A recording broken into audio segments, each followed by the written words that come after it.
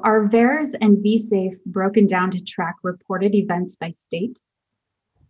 Great. And we have our VAERS coordinator, Pollyanna Stewart. She's the Deputy Immunization Program Manager. She's on with us today, as is Matt Bobo. And maybe this is a good segue, and we can really kind of spend some time talking about VAERS and the VAERS reports and kind of go into that in a little bit of detail. So Pollyanna, could you just tell us a little bit about VAERS and how the reports come in and what the objectives of VAERS are? So we have two different systems, the VSafe, which is the new system that CDC is using that's more active. So it's a texting system where you can choose to have them text you between your vaccines, and they'll also let you know if, ask you if you're having any reactions. VAERS is a system that we've had for many, many years, and it's for all vaccines, and it's accessible to the whole population to pull data from. The system itself is a passive system, so the data in there is, they only look at it when they think that it needs further investigation. So anyone can put into that system, anybody from the public, doctors, anyone at all. So the VAERS, even though it shows all the data of all the reactions, it's not confirmed reactions. It's just people actually saying what they had. And we do encourage everyone in Alaska to put whatever, even if they don't think it's a part of the reaction to the vaccine. If it happened, as far as VAERS is concerned, there is no time period. So if someone gets a vaccine, dies 2 months later, or has a reaction 2 months later, they want everyone to put that information in so it can be looked at. And I think that's a great. And Pollyanna, maybe you can just speak a little bit to deaths. People who've been vaccinated, we know that people are dying every day for a wide variety of reasons. And just, by chance alone, you're going to have people who are vaccinated yesterday who died today because they had underlying medical conditions, things like that. But all that gets reported into VAERS. Can you just speak a little bit to how deaths in particular are followed up by CDC and state health departments, deaths that are reported into VAERS? So the CDC does want all deaths, regardless of when they happen, after vaccine reported. What they do from there is they will ask the hospital or the medical center for medical records. They'll review them, and if they think that there's further investigation needed, there's another program called the CISA, which is a Clinical Immunization Safety Assessment Project.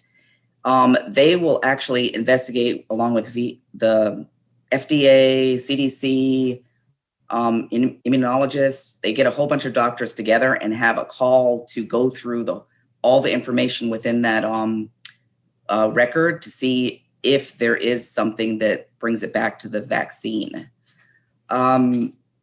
Also, practitioners, if you have a person that you want them to investigate, you can actually go to the website right there on the CDC website. Just put CISA and CDC in Google and it'll bring it up. And you can actually request for them to look at a specific person as well. So far, Alaska's had ones that are reported after having the vaccine, but none of them have been brought back to the vaccine as the cause. I've been linked to, okay. As soon as we find something like that, we'll let everyone know.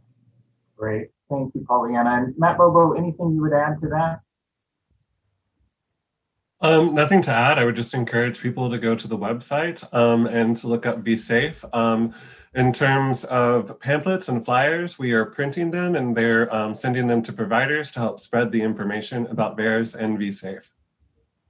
So I think the real take-home message, and maybe I'll let Dr. Olson speak to this as well, but the real take-home message is with respect to VAERS, as Pollyanna mentioned, it's a passive system, and CDC wants any potential reaction, anything that happened shortly after a vaccine was administered to be reported into VAERS.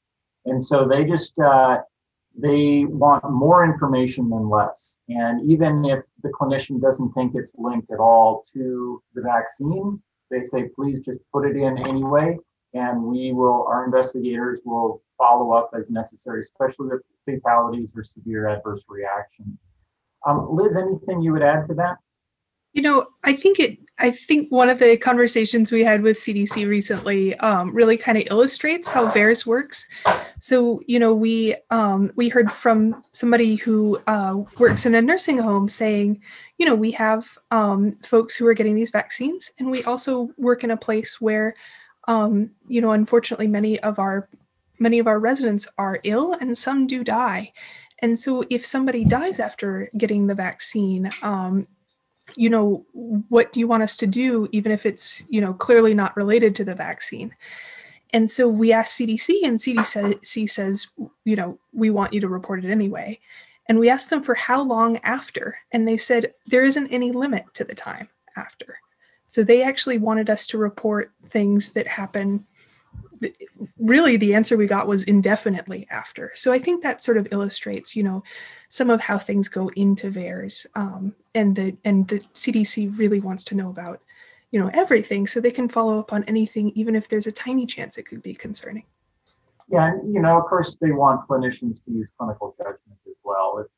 Certainly, if somebody got vaccinated a year ago and died, of a heart attack, they're not going to want that probably reported in VAERS. But Liz's point is a good one. There's really no deadline on this, and they want clinicians to use the best judgment. I think another thing that would be good to just chat about a little bit is some of the concerns about severe allergic reactions to the vaccine. And we know that there have been severe allergic reactions that have been reported. They're rare. But I wonder, Dr. Demain, if you could just say a few words to the public about severe adverse reactions, especially now to the two mRNA vaccines, the Moderna and the Pfizer vaccine. Well, like you said, Joe, they are relatively rare. The Moderna vaccine reported out 2.5 per million. The Pfizer originally pointed out 11 per million, and that's been now lowered. Looking at more people, it's lowered down to 5 per million. So that's infrequent. One of the concerns is an allergic reaction to what we call polyethylene glycol, which is one of the lipids that are used in vaccines. And that is something that has been reported to cause severe allergic reactions, mainly for people that are doing what we call a bowel prep. You're using this to clear the intestine before colonoscopy. Then even with that, in a 15-year period, nationwide, there have been only 52 cases. So even that is unusual. So right now, that's one of the main concerns. So if someone's had a problem with polyethylene glycol, or if they've had reactions to other vaccines that contain a similar product called polystyrate, those can cross-react. So we're being cautious about giving people a vaccine that have had either of those issues. However, patients that haven't had any of those issues can still have allergic reactions. So some reactions may be not related to an allergy antibody, but may be some type of direct stimulation to what's called a mast cell. So we're looking for what we refer to as a systemic event, and that would be someone having maybe hives or flushing. And if that's all that occurs, there may not be much concern. However, if you branch off into another system, like having shortness of breath or abdominal symptoms that are occurring in the immediate time frame, then we're concerned about what's referred to as anaphylaxis. And in those cases, the ones that I've seen, most have been mild. There's only been one that was significant enough to require a brief hospitalization. But most are mild and respond quickly to therapy. But we don't want those patients to receive a second vaccine. So I think that's really the takeaway point. They are infrequent, but that's why we observe the patients after the vaccine. So those that we feel are at higher risk, we observe for 30 minutes. Generally speaking, we observe for 15. And the vast majority of any reaction that's going to occur will occur in that immediate period of time. The majority within 15 minutes and even more in 30 minutes. But after 30 minutes, there's still some risk, but that risk is much lower. So observation is important. Reporting the event is important.